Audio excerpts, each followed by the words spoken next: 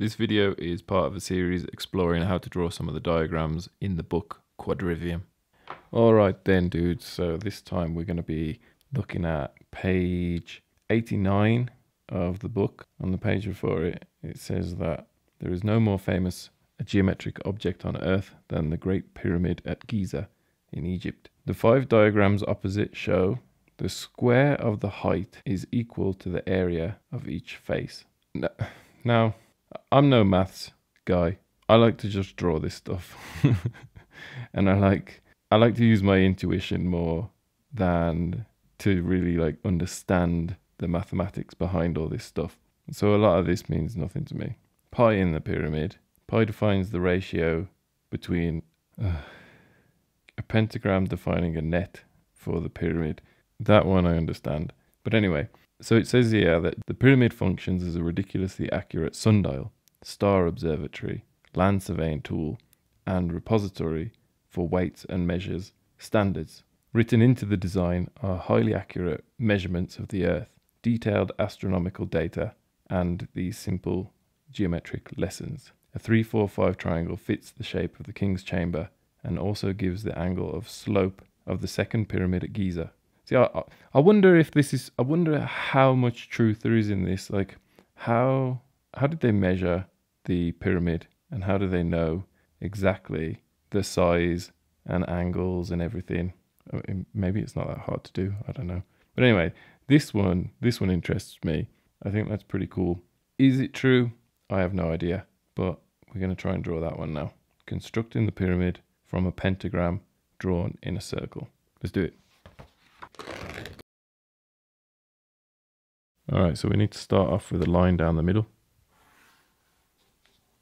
And then we'll draw a circle.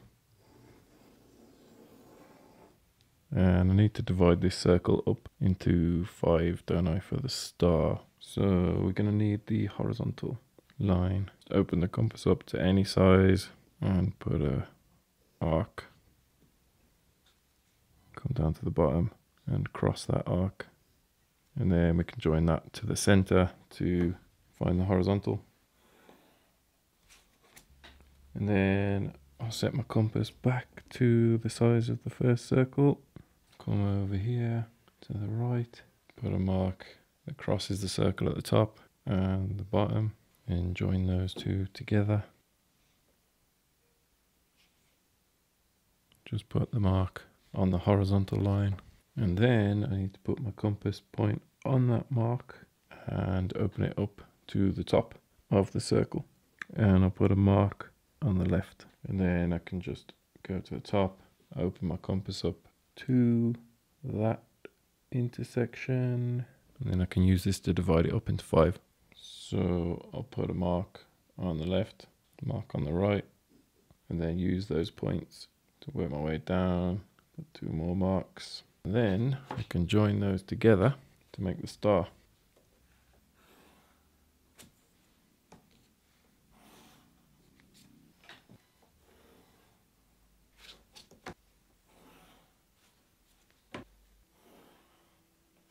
And then I have to put the compass in the middle and use the points where the star crosses itself. So it's the outside of the pentagon. It's in the middle. So I have to draw a circle around there. And then we have to draw a square around that circle.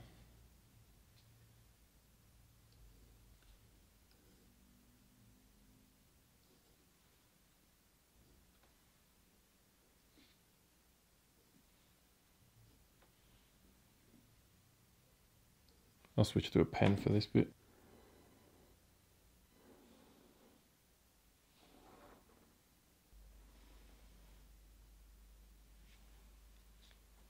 And then let's go over this in pen, these circles that we've already got.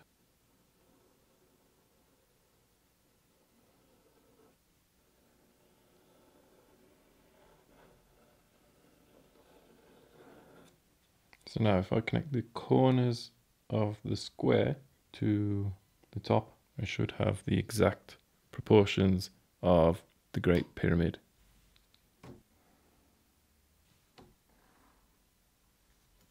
Is it not just a triangle? Just an equilateral triangle? I mean, it does look the right shape, like the right proportions of the pyramid, but it also kind of just looks like an equilateral triangle. Let's measure it. I don't know. It is. It's a bit different. Cool. Cool stuff. And then it's the same with all the other corners as well.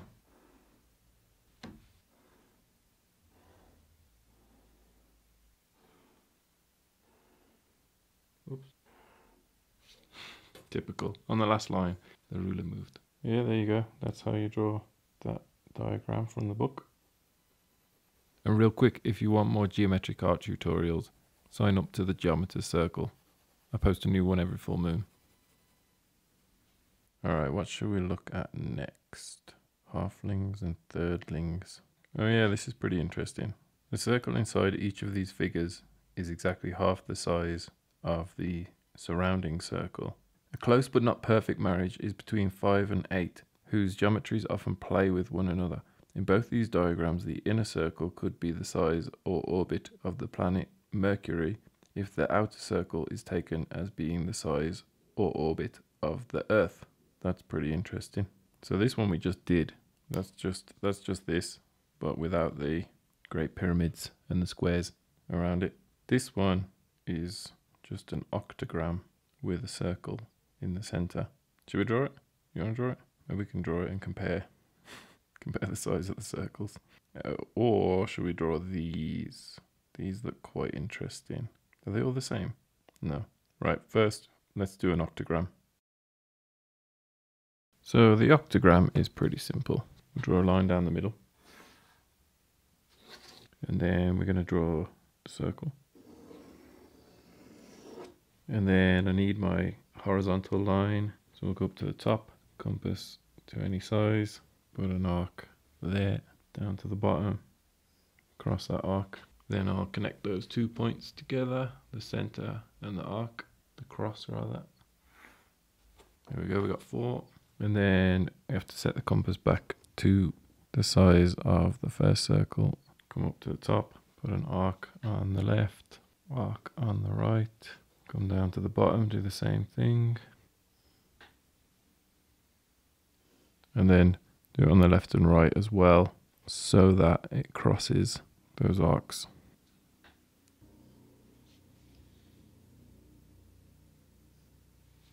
And then I can join those together, going through the center. And we got 8. So let's go around this circle with a pen.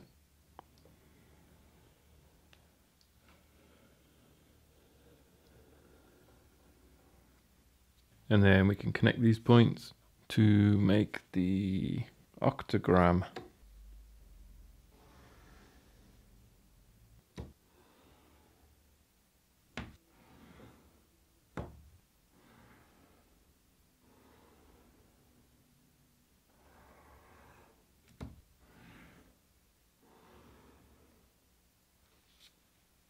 And then we just need to pick any one of these points, connect it to the center, making sure that it crosses this line of this square. So we'll go with that one. Connect it to the center. I'll just put the line there. And then I can use that as a guide to tell me where I need to put the compass for the circle. That should be good.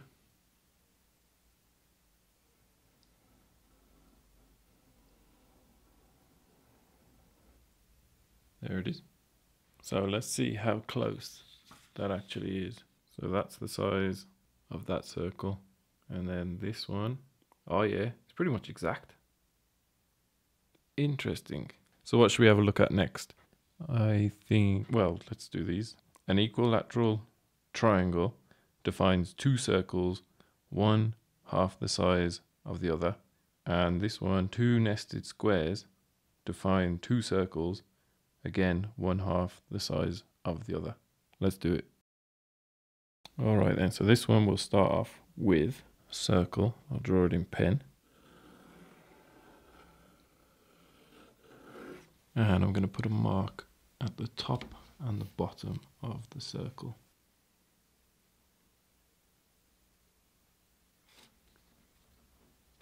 And then back to pencil in the compass, set it to the size of that first circle, and I'll come down to the bottom and I'll put a mark on the left and a mark on the right. Then I can connect those 2 points together and connect it to the top. Do the same on the other side. And then for the circle in the middle, we have to connect the center point to the bottom of the bigger circle and draw a line that crosses the triangle.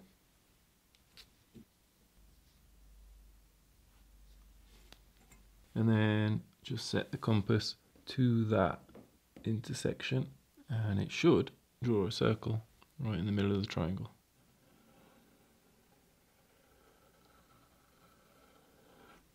And then to prove that this circle is half the size of the bigger circle, the diagram shows 2 more circles to the left and right. So to do that, we need to find a horizontal. And I'll just put a mark on the left and right of that circle. Set the compass to the size of the circle, and then we'll draw one on the left. Hopefully it fits. And one on the right. Not bad. And then for the nested squares, we're going to need a circle. And we'll divide that circle straight down the middle. And then we need to find the horizontal line again. So open up the compass to any size, draw an arc, come down to the bottom, cross that arc and connect that cross to the center. And then we can draw in our first square by connecting all these points together.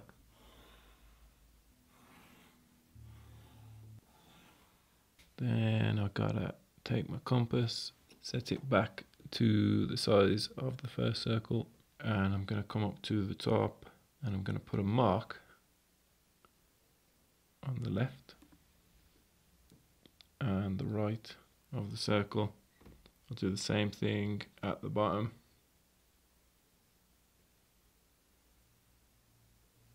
Then I'm going to do it on the left and right as well.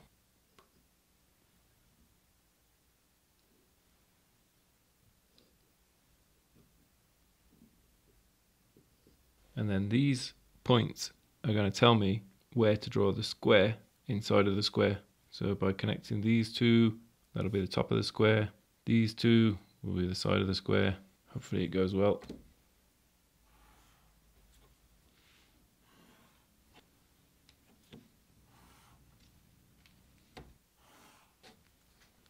Okay, let's go over it in ink.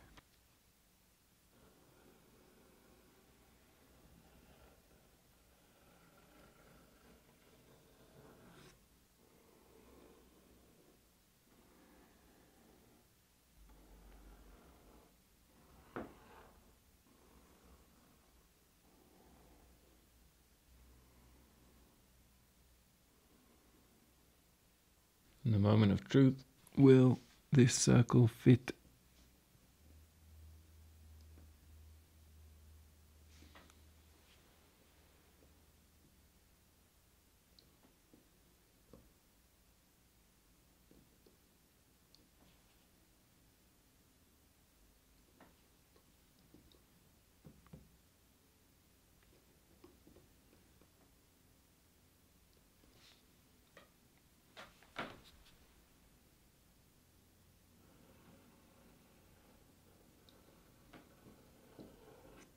Nice. And then we'll draw the 2 circles beside it.